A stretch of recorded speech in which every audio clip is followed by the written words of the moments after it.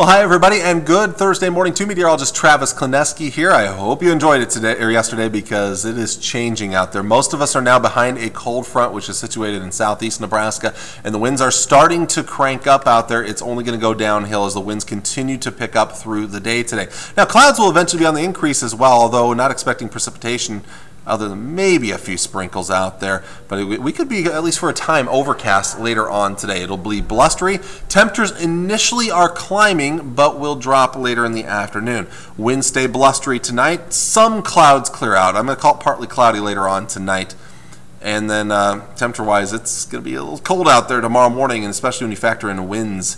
Wind chills could be down in the teens out there to start things off on your Friday. Tomorrow, the coldest highs we've seen so far this fall season as temperatures struggle to warm, and it still remains blustery. We may sneak in a few flurries along the Missouri River and a few extra clouds in the eastern quarter of the state, but most of us will see lots of sunshine. Just not going to be a pleasant day out there for your Friday. So let's take a look first off at future temperatures. Look how temperatures climb initially behind our front.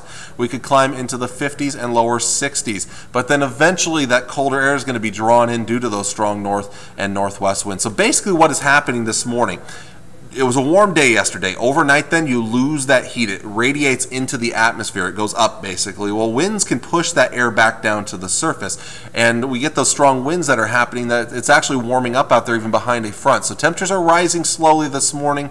Eventually, though, there's a lot of cold air to the northwest that's going to be drawn in, and that's going to move in this afternoon. So look how temperatures fall. By 5 o'clock, we're in the upper 40s in the Tri-Cities, lower 50s to the southeast. It could be closer to 40 off towards the northwest. That cold air filters in tonight. The winds stay blustery, so there will be a wind chill out there. We're talking lows down in the 20s to lower 30s for most of us. Now, tomorrow, in fact, this model here, I don't think it's going cold enough out west. I could see temperatures closer to 20 out in places like North Platte. Now, tomorrow, temperatures will struggle. Upper 30s, lower 40s for highs, and it will remain blustery. Those winds 15 to 30 miles per hour are going to make it feel colder throughout your Friday.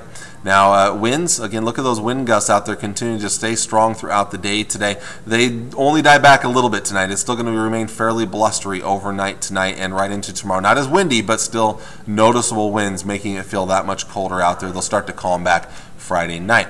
Along with that, temperatures are going to be cold, as we said here. Tonight, there are freeze warnings in place for areas that haven't seen that freeze, that true freeze yet. For northern Kansas, southeast Nebraska, for late tonight, early tomorrow morning. Hard freeze warnings off towards the southwest. I'll also mention most of eastern Nebraska is under a wind advisory, even though some of those areas are covered up. That said, again, I've talked about this in previous days with previous updates. Other offices of the National Weather Service they no longer put out wind advisories. It'll be just as windy across the rest of the state out there through the day and even into tonight, still fairly blustery. Next 7 days, it's an up and down roller coaster. Again, falling temperatures later today. We're down in the mid-20s tonight. A high only in the lower 40s on your Friday. Will feel colder because of those strong winds. And then as winds die back for Friday night with mostly clear skies, we're down into the lower 20s, some places upper teens. We start to recover on Saturday. We get into the low and mid 50s for highs. It won't be as windy, so it's a better Saturday compared to Friday. Saturday night, not quite as cold, a low around 30. Sunday will be the nicest day of the next 7, although a little on the breezy side. It's going to help those temperatures push into the 60s. A few clouds, especially towards the end of the day, as another cold front approaches.